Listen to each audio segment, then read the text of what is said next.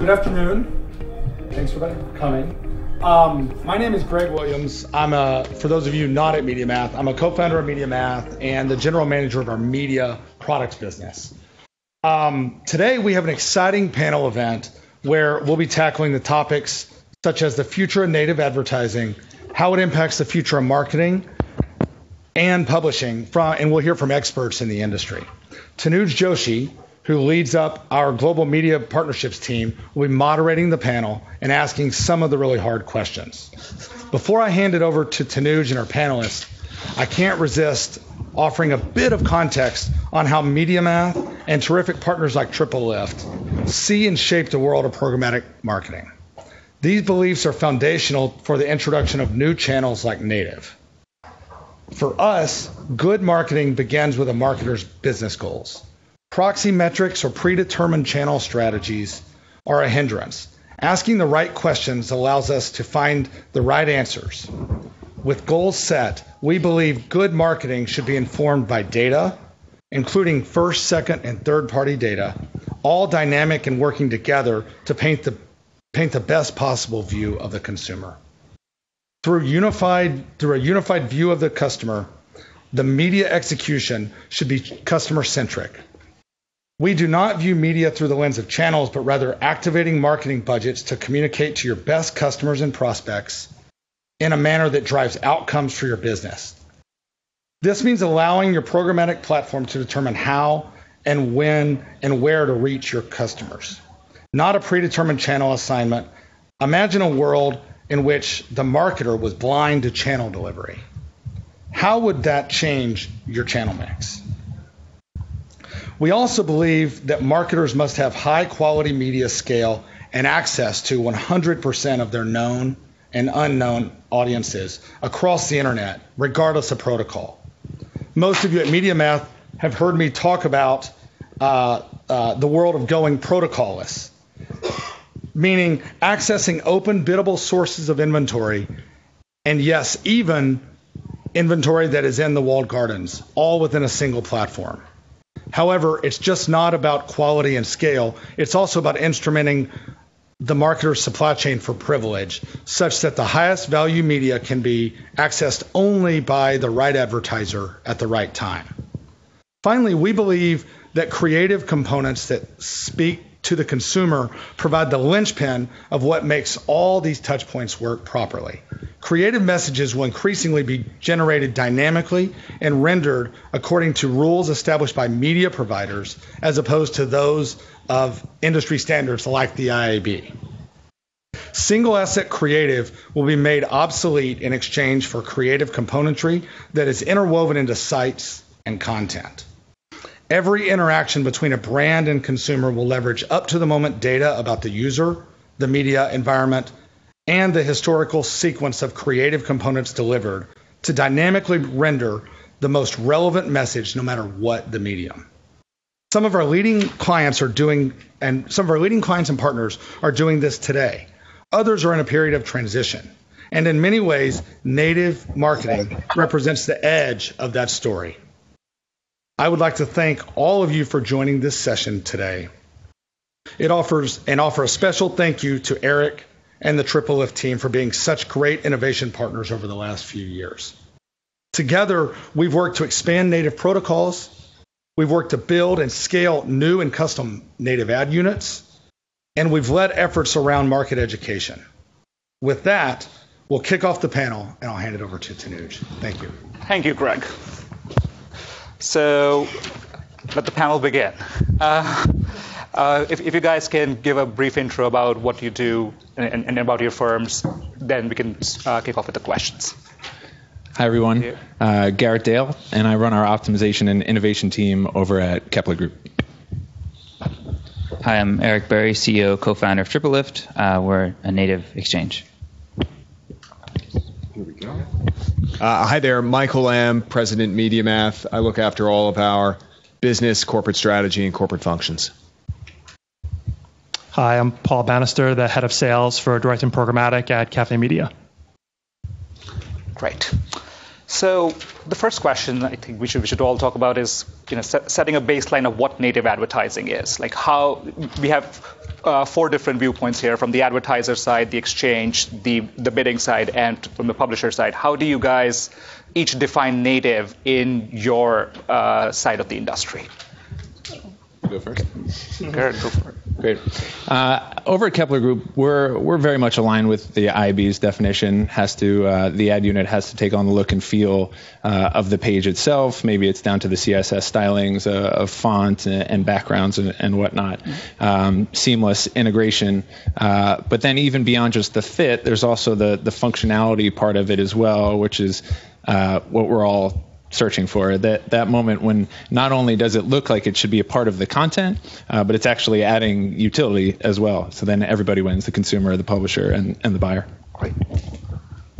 Yeah, that aligns pretty closely with our own. So basically, we think there's 3 types of native advertising. There's social, there's content, and there's in-feed. As a platform, we focus on in-feed native advertising. But again, we believe that it's not just the letter of the law about what native advertising must be, but the spirit, which is that it must add value to the user's experience. It must be conducive to the overall user experience that the publisher is trying to provide, and the advertiser has to have a great canvas to tell interesting stories. Let's see, maybe picking up, Eric, on the spirit of native advertising and building on Garrett's very precise definition. What's important about native from MediaMath's point of view, native is a really interesting evolution in the balance of responsibilities in programmatic. And in lots of ways, it's the return to the publisher, and I'll hand it to Paul next. It's the return to the publisher of a bunch of responsibilities that really make the most sense on that side of the equation. The responsibility to create the ideal experience for the consumer, not just, by the way, in assembling the creative, but fundamentally in deciding which unit should render, not purely on the basis of the CPM or the RPM, but on a longer-term view of the audience life cycle. Handing that responsibility back so that we're having a far-sighted discussion and decision about what advertising to render. And then, of course, near and dear to our heart, there's an important performance dividend in that, which is advertising that's properly integrated, that delivers utility, works better for the marketer. And it works better for the marketer on almost any metric. This, of course, is the have your cake and eat it too that Facebook have shown us all, with their advertising, that you really can have a better consumer experience and better performance. I agree with what Michael said on that front. I think just to talk for a second about what we've done, we've purposely gone very slow in native with TripleLift in particular because we want to make sure that it integrates correctly and that the consumer is really getting value from it. And it's not just dumping more ads on the page, because I think that right now it works as a great way to really engage people, get consumers to engage with the branded content and make them feel like there's real value there. And I think if we aren't thoughtful about it, it can cause problems. I think to the point of the definition, I agree with the 3 kinds: social, content, and the ads themselves. And I think a lot of the time when we think about it, the idea of sponsored content versus the actual native ad get kind of mixed together and causes a lot of confusion. And we always try to make sure that when we're talking to whether a client or anybody else, we try to make sure we're clear on exactly what we're talking about. So I think knowing in advance and asking the question is really important to make sure we're on the same page. Great. So that's a perfect segue into my next question, is that how as an industry or IAB or all 4 of us together here can come to a better definition or make the users more comfortable around sponsored content, because the users start with your domain, Paul. They are on your website, and we are the ones, all 3 of us here are powering the experience. So what are some of the things that are lacking, and how can we improve that in the area of sponsored content? Yeah, I think it's working together. I mean, so, very old story, but I ran the site in 1996 that was the 7th site on the internet to have banner ads on it. And that was cool. And back then, those ads got like a 2% CTR, which is, that doesn't even make sense except for people misclicking. But it was real because people were like, wow, this is interesting. I want to see what this has to say and read more and learn about it. And slowly over time, that has dove to the point where we are today of 0.1 if you're doing well. And I think a lot of that was because there wasn't a lot of thought put into it, and it was a little bit of just kind of the Wild West and people putting things. And I think with native, it's incumbent on all of us to work together to make sure that we're trying to keep that quality bar high and make sure that we are doing a good job for the consumer, because I think otherwise we're going to end up in the same situation. And I think to what you were saying, Michael, I think it's great for us to have more control over what goes where, and I think we will try to be thoughtful about it. But I think it's important for all of us to think about how do we make sure this is something that we can really use for the long term, that has real value, and works for brands and works for consumers too. Right. Do you guys have any kind of guidelines of what you say, from the world of sponsored content, that you have to explicitly say it in a particular way and things like that? I mean, we have our things that kind of cover the regulatory and consumer, understanding perspective, that are the kind of table stakes that you have to do. We try our hardest to make sure that the content we're creating for brands is really good. To be honest, it's very hard sometimes. We have brands, I was looking today at some of the ones we're running right now. We have, Jimmy Dean, which took a very funny approach, and we were able to create really good, funny content for them that I think worked for the brand and consumers really liked it. We have Ulta Cosmetics that had really engaging content about, new brands coming to market and new things that are going on that our audience really engaged with. And then we have some that, are harder to do, like insurance companies, where it's like, how do you make that interesting, and how do you make sure that somebody who's going to go there is really going to feel engaged by that? And I think it's about keeping that consumer trust and trying it. And for us, the biggest thing is pushing back on our clients and saying, hey, that's not really the right thing you want to be doing here, and that's not really the way you want to be saying that, and that's not really the message you want to put out there, and trying to be more consultative than just, sure, we'll take your ads and put it here, and going through that process on creating the content. And the same goes for the native ads themselves, in terms of promoting that content and make sure that it fits into the experience, and making sure that that it gets clicked on and people feel good about what they did. Right. So just flipping the question onto you, Garrett, for a while, is that the same? How do brands really want to be placed alongside content? How much of an experience are they looking for to be meshed with the content, and in this constant push and pull with on the publishing side? How do you guys view it? Sure. I mean, native's not necessarily a new thing, and I love the fact that we called out social and search as well, and we can kind of look to those formats, channels as well for guidance, right? Mm-hmm. And so when you think about SEM and you think about Facebook, you've got folks who have controlled kind of both sides of it, right? And with that, although we all love an open ecosystem, we do, right? But at some level, there are advantages to that walled garden as well. So, and in this case, you're able to control the ad that appears and also where it's going, right? And so with that, you've got high relevancy, whether it's ad quality scores, relevancy scores. You've got helpful ads, truthful ads, transparency in reporting down to the keyword level. And I think as long as we have all of those things, that we can then take those best practices and then use that, using MediaMath platform, buying on TripleLift, for example, in Cafe. Yep. Great. Oh, I can't let that go. Oh, okay. Yes. It's a good layup for you. No, it's perfect, and I love the way you set it up. And maybe you should hand the mic to Eric, because he's next on this one. The analogy is super helpful, and I think you're pointing out in a way the elephant in the room when we're talking about native, which are the closed platforms, and Facebook in particular. As we think about native, and as we think about native in partnership with folks like TripleLift, we have to show and we have to achieve in a two-sided model those same benefits. We have to, because of course the open two-sided model is better for the marketer for sure, and that dividend is there. We got to get it to them, but we have to at least match what the one-sided models are able to do, and that means evolving the dialogue that we have around the bid op. So the dialogue we have around the bid op today is, too shallow, too commercial, and too crass. It's about who the user is and what am I willing to pay to put the message up there. We don't get the contextual cues that allow us to make smart decisions about which message is likely to perform better, much less, by the way, be accepted by the pub. And we don't get, or at least do much with, the feedback other than binary feedback about extreme violations.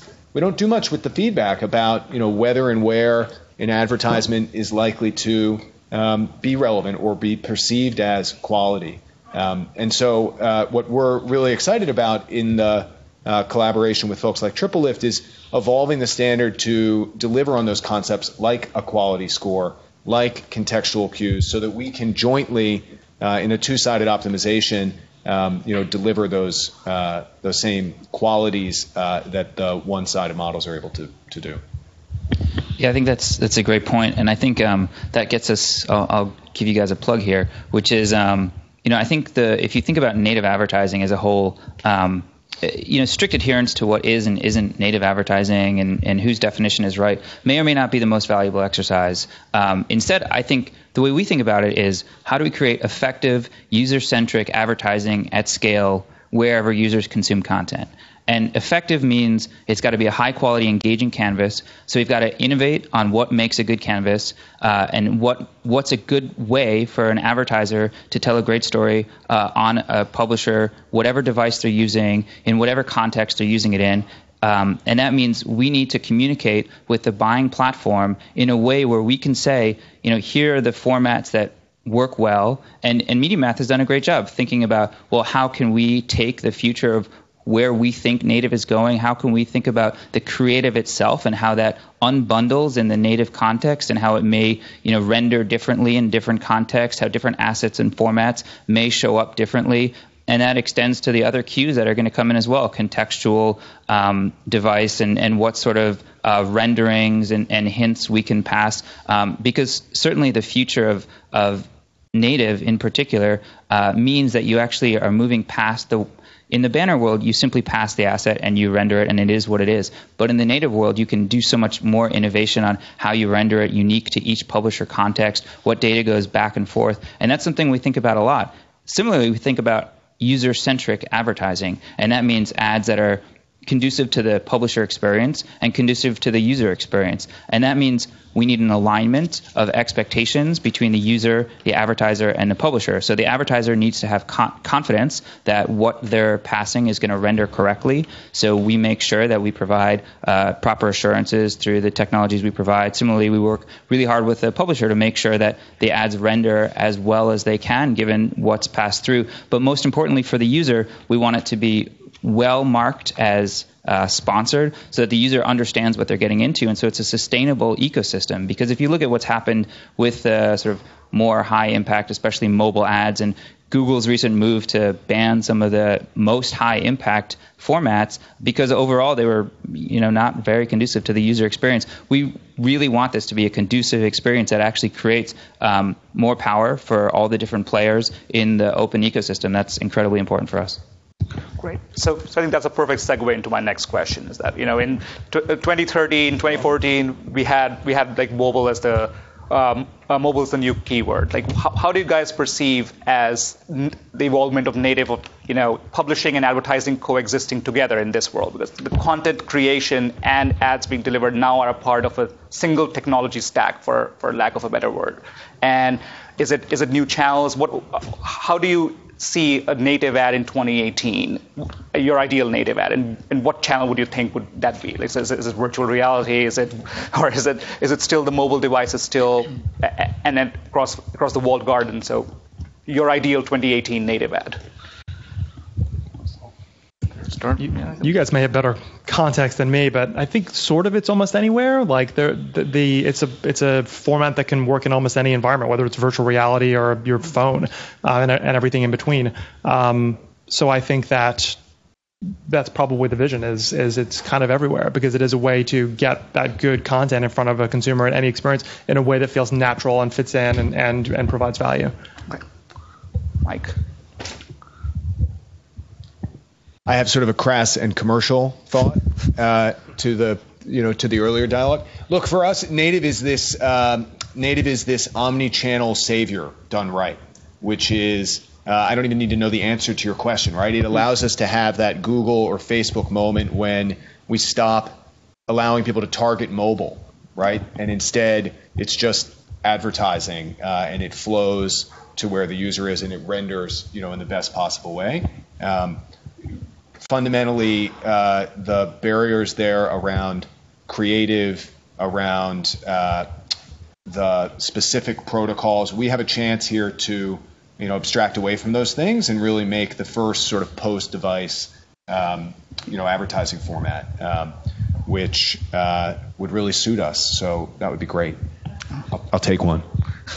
I think that's really prescient, which is native advertising doesn't have to be a thing. Like it doesn't have to be a special thing. It should, in our mind, it's effective user-centric publisher monetization at scale wherever users consume content, as I mentioned. But that means wherever users consume content is a fundamental piece. So if it's virtual reality, if it's HoloLens, if it's whatever, it just needs to be effective and user-centric and really built to the experience that device is trying to cater to. So pop-ups and interstitials and the like, that's not our business. There are people in that business. But for us, we believe that it's got to be integrated into the experience that a publisher is trying to build for whatever platform, and however you can do that. And that does raise a lot of complexities, which is, those experiences are going to look and feel really different. And so how does a buying platform and a publishing platform, how do they align on expectations? And I think, to your point, the devices, the complexity, the dream that we're all hoping to get to is this maybe post-device, post-mobile targeting versus display targeting versus whatever, and just say, we're going to target on these characteristics, meaning we're going to try to get this message to these types of users with this campaign, and we're going to do it in the way that's the most effective for each device without necessarily saying, oh, we have to do it special for mobile in this way or special for HoloLens in that way, and that's the dream. Garrett, how would brands want? Yeah, you guys did a great job with that one, as of course you would.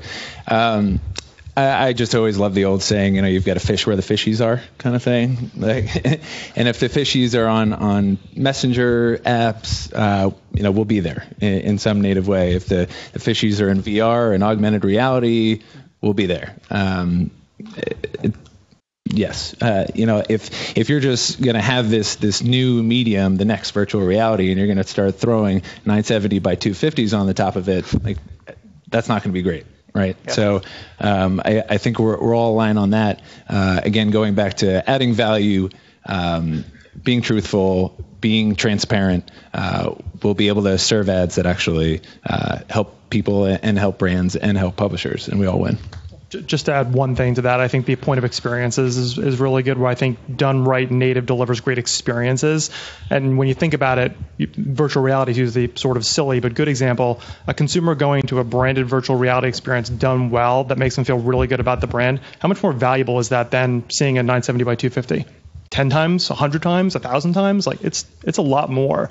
So I think if it's done right and it's connected and it does deliver that experience, it's amazing, and it's supremely valuable for the brand and for the consumer. Cool.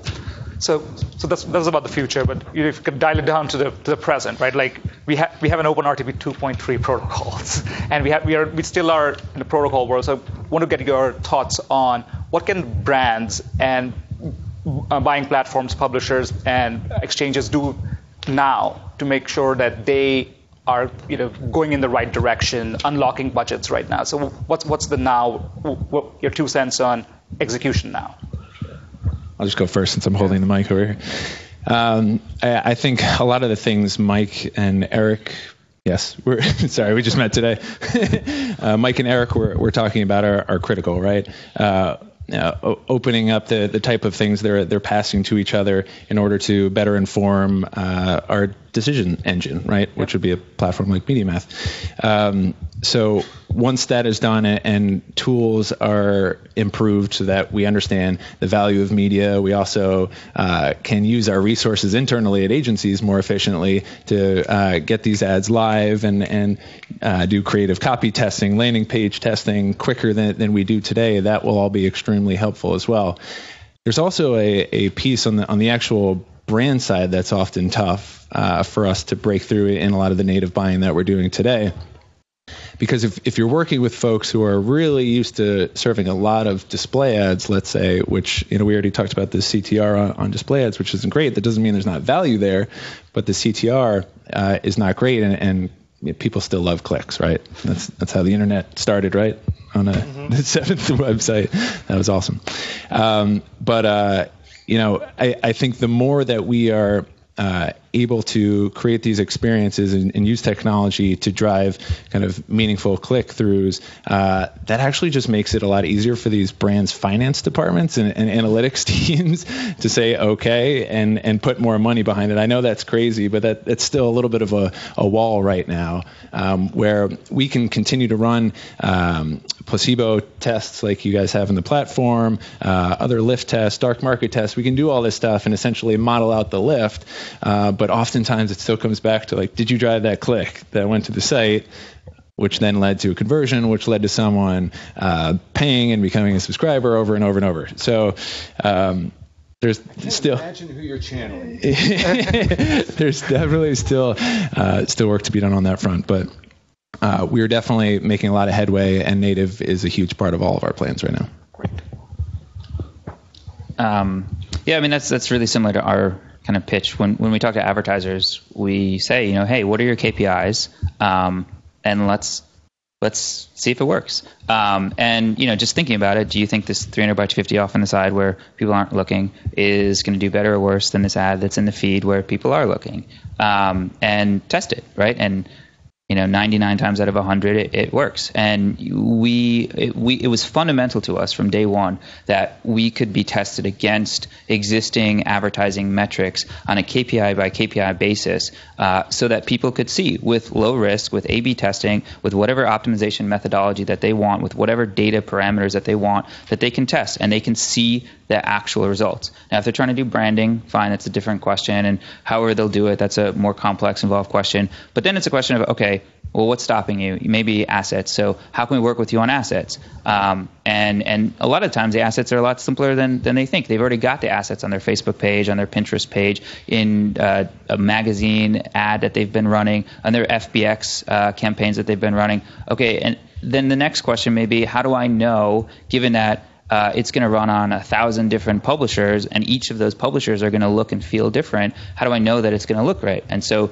we've worked really hard on creating technology to create previews to make sure that they can actually have the comfort that they need to go live. And so, for us, it's been a question of sussing out the actual concerns and building technology that addresses those. And it's a conversation, and there's a lot of advertisers, and it's a new thing, but it's less new than it was. And certainly Facebook did a lot of the hard work for us, and we thank them. But I think more and more of the same is going to go a long way.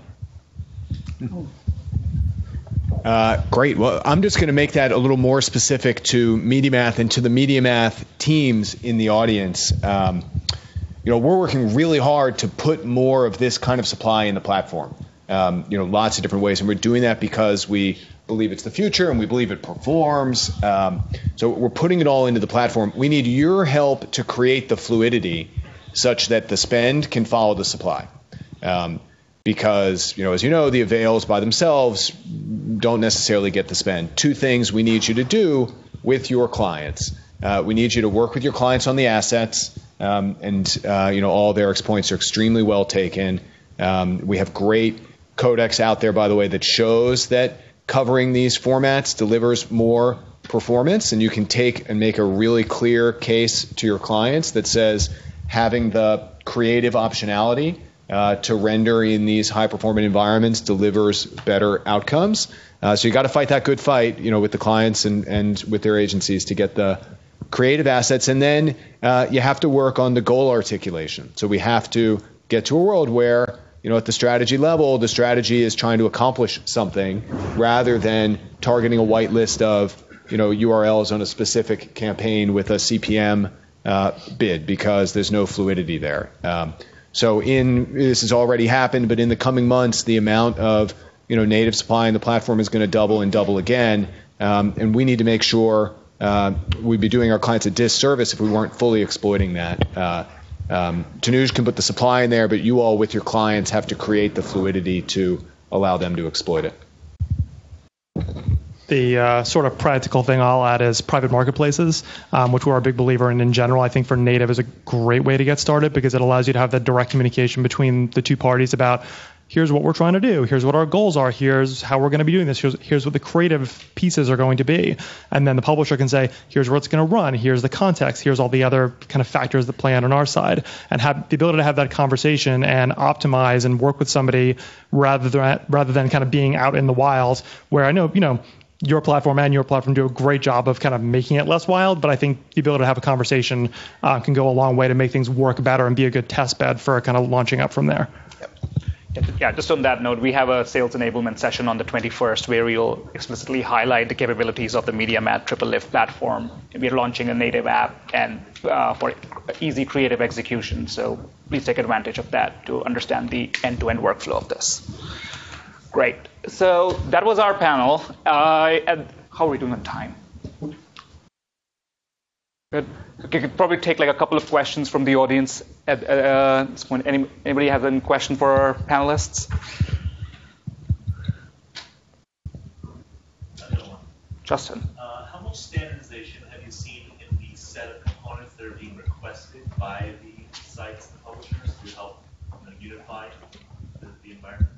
Yeah, that's a great question, and I think there's two ways to think about that. And so the IAB has started to create a baseline of specs, and so in 2.3 and 2.4 they created the native subspec 1.0 and 1.1, which list some things like the image, caption, click-through heading, and those are great. But the way we think about it is that's the most baseline set of creative specs that you can do. So while if nobody's doing native, it's good to have an understanding of the absolute minimum that are required, and certainly a lot of people are able to meet that baseline minimum and understand what those are. And those are basically what Facebook's already asked for, and that's not a coincidence. So the image, caption, click-through, heading, things like that. But then if you think about where we want native to go, we don't necessarily want native to just be this stagnant platform. And so that's where I think that the MediaMath approach, aligning really well with the TripleLift approach, holds a lot of promise, which is it's not necessarily going to be the case that everybody standardizes immediately on the best case outcome. Because if we want to innovate on the formats that we make available on our platform, and if MediaMath wants to innovate on the formats that it makes available to its buyers, and we want to continue to innovate together on how we render things, on how the different formats work with the different publishers, create special deals so that Cafe can make special deals available for different types of formats that aren't necessarily part of the IAB specs that render differently in different contexts. That you can't necessarily do with the baseline set of specs. And so that's where we look to innovative partners to actually meet what we think the future of the IAB or native spec is going to be. And so for us, we view it really as two different ways, which is the baseline MVP native, which everyone can do, and then how can you innovate on top of that? Right. Anybody else? Scott? So this is going to be mostly at Eric again, but I can follow up with the others to chime in if you have anything to say. But kind of piling onto that question, you answered part of this in your response there, which is great. Do you kind of have a fear of like over standardization, whereas those native ad units just become another ad unit? They just happen to be in stream. Is there any fear of that? And how are you kind of combating that so that consumers don't get numb to see these ad units in stream? Yeah, I think that's a great question, and that's something we talk about a lot, which is, again, in the most base case, you can say, is a native placement one that's part of the fundamental way that a consumer engages with a publisher site? Is that ever going to get to the standard that we have for banner ads, which are where people have been trained to not look? That's very unlikely. Is it then going to get? We can then have a question that's what sort of innovation can we have on top of that? So it's certainly the case that if you just have these minimal native placements, that's fine. That's much better than a lot of what we've got today, and that's great. But that doesn't mean that has to be where we stop, because if we want to create a more immersive environment for customers to interact with what a brand offers, then we want to make that as easy as possible for the brand to get scale, for it to be native and fundamental to each different publisher's experience. So if you really, a simple example would be a carousel, right? If you want to have a carousel unit on 10,000 different publishers, that's really hard to do unless you've got some technology partner helping to make that happen. And the more and more different formats, and that's just a simple like extension of the base format, but the more you want to get involved there, the more videos, the more interactivity, the more canvas-like behavior you want to add, then I think there's a lot of value to moving away from those base standards. And that's why you see almost, you look at Facebook and what they're doing with their Canvas ads. They've certainly seen that, yes, there's value to those native placements, but there's a lot more value to adding a lot of interactivity, especially because, as we've discussed, a click is a click, and that is what it is. And we all know that it's a deeply flawed metric. And so the more you can create ways for consumers to engage beyond a simple click, I think there's a ton of value there. And that's where we're trying to drive the platform. All right. Thank you, everybody. And a recording of this would be available on blog.mediamath.com soon. And thanks again for joining.